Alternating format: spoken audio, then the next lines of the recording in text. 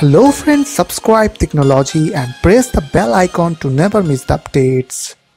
Hey guys, welcome back to our channel Tricknology. So in this video I'm going to show you guys how to block incoming connection for private and public network in Windows 10 computer. So you just need to follow me and don't forget to subscribe our channel Tricknology. So without wasting any more time, let's start the video. So at first you need to open Run box on your computer, just pressing Windows and R button together. And after that, here you need to type firewall.cpl. So I will give you this command on my video description. After that, click on OK or press enter from your keyboard. And now you will get this screen. So you have to click on change notification settings from the left side corner.